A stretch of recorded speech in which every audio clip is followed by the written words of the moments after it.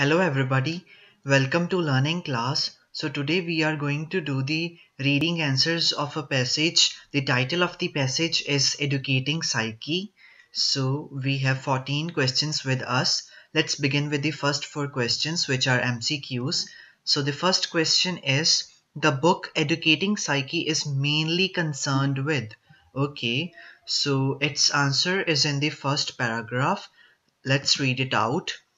Educating Psyche by Bernie Neville is a book which looks at radical new approaches to learning, describing the effects of emotion, imagination, and the unconscious on learning. One theory discussed in the book is that proposed by George Lozanov, which focuses on the power of suggestion. Okay, so they are talking about that the book Educating Psyche is mainly concerned with. So what is the main thing in the book Educating Psyche? So our first option is the power of suggestion in learning. But here we know that in the passage it has been written that one theory discussed in the book. So the power of suggestion, it is a theory that is written in the book, but it is only one of many theories.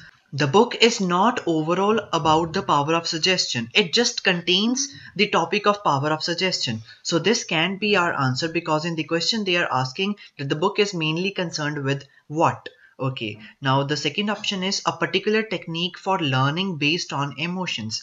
In the second paragraph, first line, they talk about that Lozanov's instructional technique is based on the evidence. So he told a technique which was based on evidence, but here they are talking about a technique based on emotions. So that is why second option also cannot be the answer. And the third option is that the effects of emotion on the imagination and unconscious. They have written that the book describes the effects of emotion, imagination, and the unconscious on learning. So there are the effects of emotion, imagination, and unconscious on learning, not the effects of emotion on imagination and unconscious. So that is why this is wrong, and so C is not the answer. The correct answer is D, and that is that the book is mainly concerned with ways of learning which are not traditional. So the ways of learning which are not traditional means ways of learning which are modern, which are new. And here in the very first line it has been written that the book looks at radical new approaches to learning. So that is why this is the answer. Now the second question, Lozanov's theory claims that when we try to remember things, okay, so what Lozanov's theory tells about when we try to remember things. Okay, so let's read it out, the second paragraph where they were telling about the technique.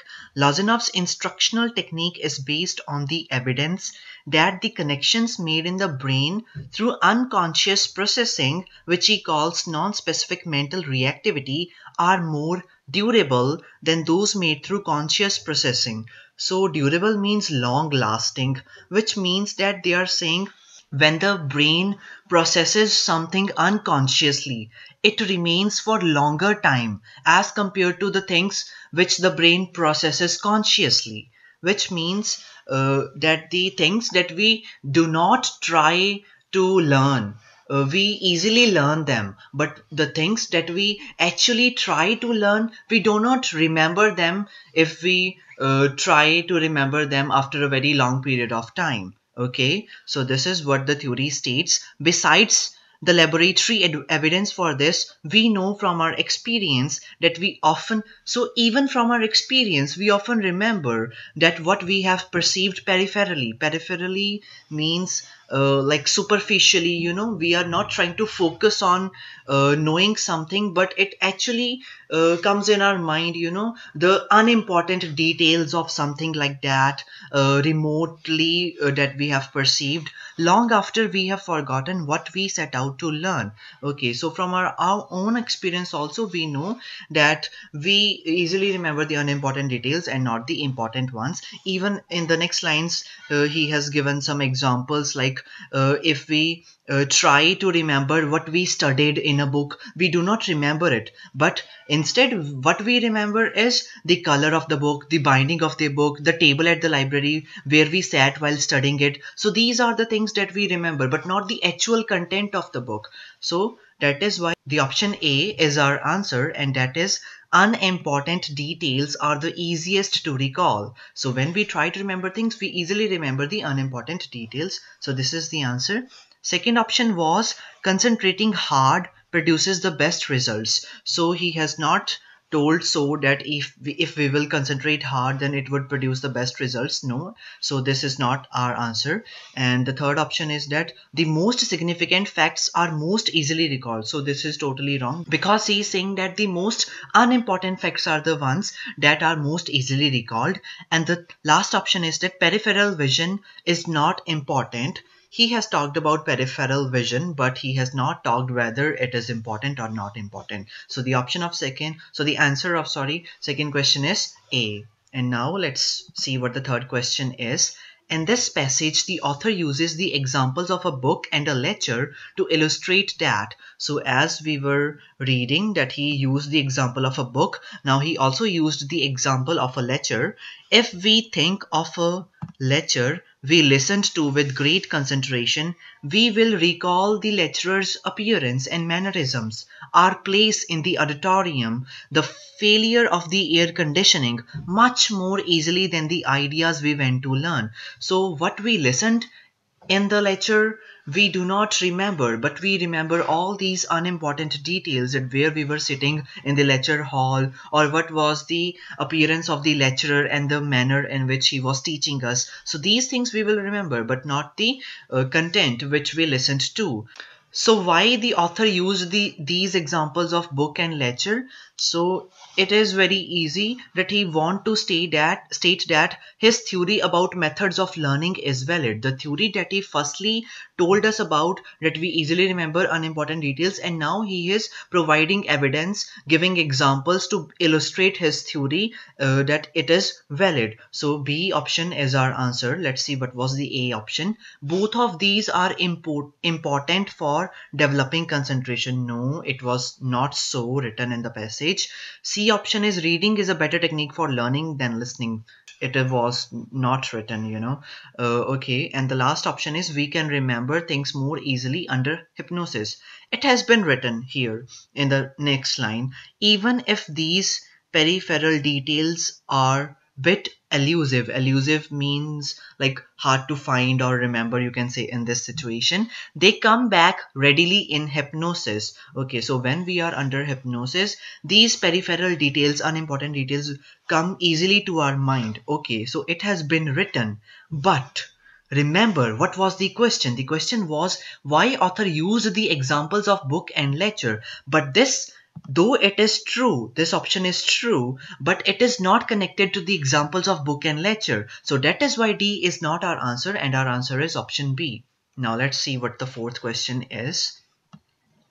Lesanov claims that teachers should train students to. So what should teachers train students to do? Okay, so the answer is here.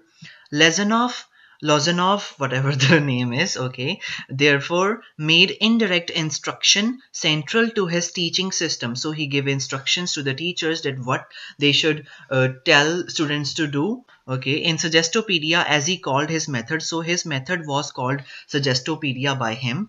Consciousness is shifted away from curriculum to focus on something peripheral. So what the syllabus is, the concentration from that should be shifted towards something unimportant, something peripheral. The curriculum then becomes peripheral and is dealt with by the reserve capacity of the brain, because Lesanov has stated in his theory that unimportant details are the easiest to recall. So he is trying to make the curriculum the peripheral, the unimportant thing.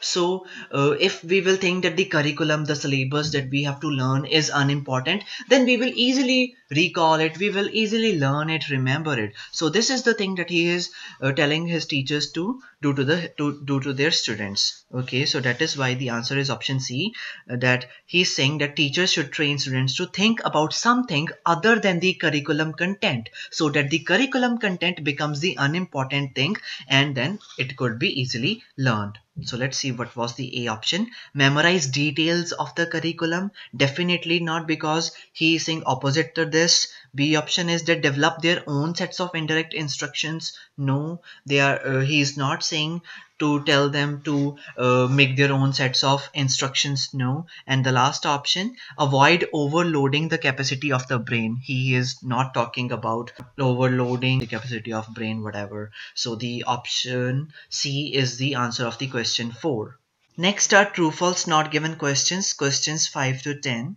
Okay, so the statement of the fifth question is, in the example of suggestopedic teaching, in the fourth paragraph, the only variable that changes is the music.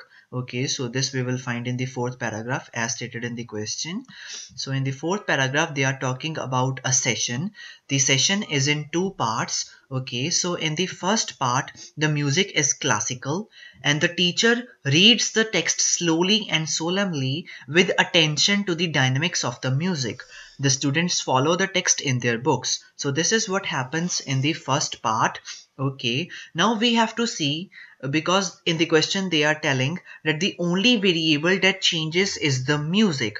That means we have to see that in the second part music will be changed, but the way in which teacher reads the text, that is slowly and solemnly, must not change if the statement is to be true, and the students should follow the text in their books as they did in the first part. So now let's see what is the second part. This is followed by several minutes of silence. In the second part, they listen to Baroque music. So that is the category of music that has been changed, while the teacher reads the text in a normal speaking voice. So it is stated that the way in which teacher reads the text has also been changed, and during this time they have their books closed. So the students in the first part, they have their books opened and they followed the text while the teacher read, but now in the second part the students have closed their books. So music is not the only variable that changes. Even the manner of reading that the teacher takes also changes, and even the opening and closing of books, it is different in the different parts. So music is not the only variable that changes. That is why the answer is false. Okay, now sixth question. Prior to Suggestopedia class, students are made aware that the language experience will be demanding. Demanding means like difficult, you know. So before the Suggestopedia class starts, students are made aware that the language experience will be difficult, you know, to grab.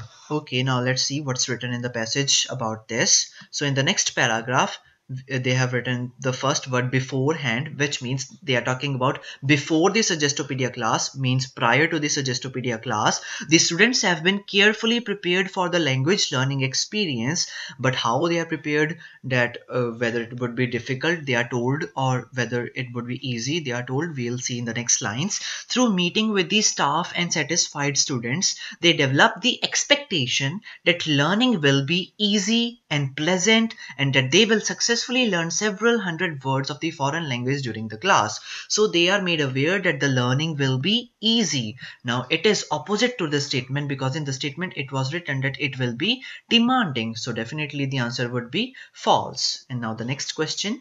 In the follow-up class, the teaching activities are similar to those used in conventional classes. So there would be one follow-up class, and in that class the teaching activities that are used are similar to those used in conventional classes. Conventional means like traditional, you know. So now let's see the next paragraph. Some hours after the two-part session, okay, there is a follow-up class. So there is a follow-up class at which the students are stimulated to recall the material presented. Okay, now they are, you know, told to recall whatever they can of the material that was presented before this follow-up class. Once again, the approach is indirect. The students do not focus their attention on trying to remember the vocabulary. So they do not deliberately try to remember the vocabulary, but they instead focus on using the language to communicate, example through games or improvised dramatizations. Such methods are not unusual in language teaching. So they are saying that such methods that are used in this Suggestopedia class, follow-up class, are not unusual. Not unusual means they are usual. Okay, so these methods that are used in this follow-up class are usual in language teaching, which means that in traditional classes, in conventional classes also, these methods are used, and that is why these methods are usual. So definitely the answer would be true, because yes, the teaching activities that are used in this follow-up class are similar as those used in conventional classes. Now let's move on to the 8th question. As an indirect benefit, students notice improvements in their memory. So there are improvements in their memory as an indirect benefit of this class. So okay, uh, let's see. Let's firstly read the paragraph. We have read until here. Let's read what's written next. What is distinctive? So now they have told the similarity. What is the similarity between the conventional classes and the Suggestopedia class? Okay, now they're talking about the distinction, like the difference, between these classes, these methods used, is that they are devoted entirely to assisting recall. The learning of the material is assumed to be automatic and effortless, accomplished while listening to music. So the learning is automatic and effortless. Okay, the teacher's task, what teacher has to do is to assist the students to apply what they have learned paraconsciously, and in doing so to make it easily accessible to consciousness. So this is a difference between the methods. And now they're talking about another difference. So there are two differences. Another difference from conventional teaching is the evidence that students can regularly learn 1,000 new words of a foreign language during a suggestopedic session, as well as grammar and idiom. Now this means that the students who attend the Suggestopedic class can easily learn new words, 1,000 new words of a foreign language during the session, which the students that attend the conventional classes cannot, which means that definitely there are improvements in their memory, because they can easily remember the new words of a foreign language. But now what is written in the statement is that this is an indirect benefit. In the whole paragraph, there they have firstly told about the similarity, and then they have told about the difference, and then they have told about the another difference. So in the another difference, they have told that there is a benefit, that they can learn 1,000 new words, but they have not told any other benefit. So how can we know that whether this benefit they have told is direct or indirect? Even they have not mentioned those words, that whether it is a direct benefit or an indirect benefit, and they have not mentioned any benefit also. So we don't know. We know that this is a benefit, but we don't know whether it is an indirect benefit or direct benefit. So that is why the answer is not given.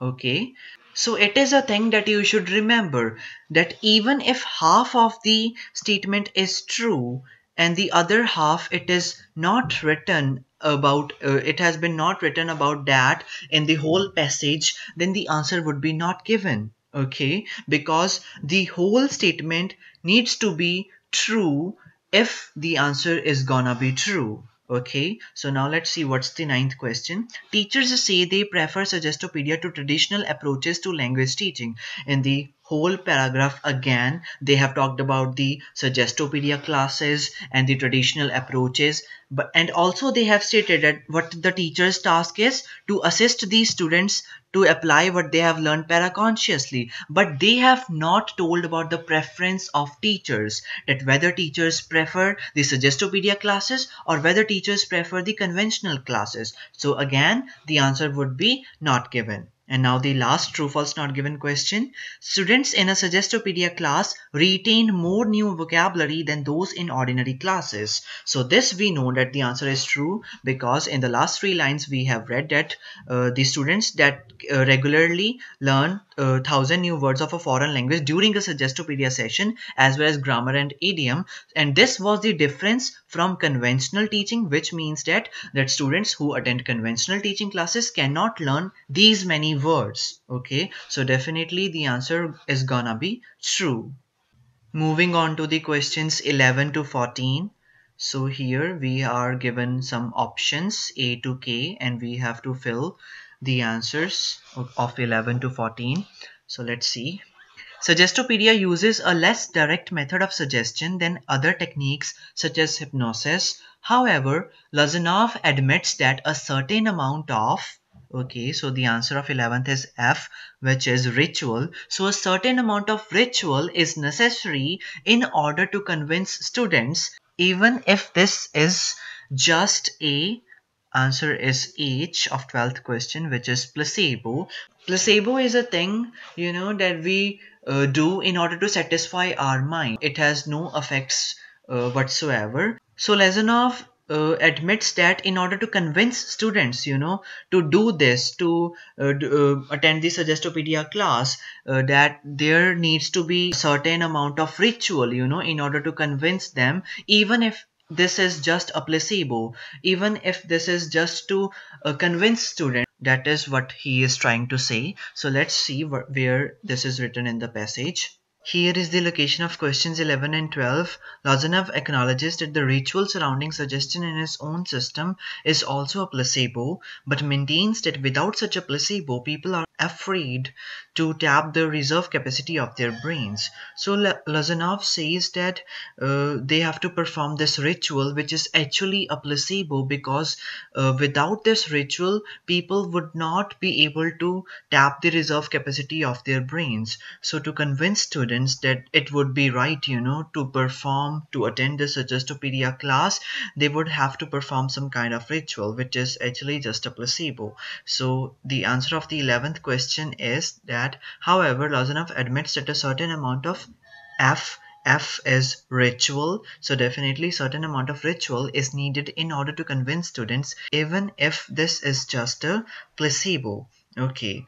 So now let's see next. Furthermore, if the method is to succeed, teachers must follow a set procedure. Although Lozanov's method has become quite K option, that is well known. So they are saying that Lozanov's method has become quite well known, quite famous. Okay, so here's the location of the 13th question. While Suggestopedia has gained, so Suggestopedia is the Lozanov's method. So Suggestopedia has gained some notoriety. So notoriety means famous, when something is famous, but typically it is used when something is famous in doing bad deeds, but we can see that well known has been used as a synonym to this notoriety word through success in the teaching of modern languages. So definitely the answer of the 13th question is well known, that Suggestopedia has become quite well known. The results of most other teachers using this method have been G option, and that is unspectacular. So most of the teachers that use this method, the results they have obtained are unspectacular. So let's see. So here they were writing that few teachers are able to emulate means copy, in a sense, the spectacular results of Lozanov and his associates. So the spectacular results which Lozanov has attained, only a few teachers are able to obtain those spectacular results, which means, because in the question they were asking about most of the teacher, we can say if few teachers are able to obtain spectacular results, we can easily say that most teacher would be able to obtain unspectacular results. So that is why the answer of 14th is unspectacular.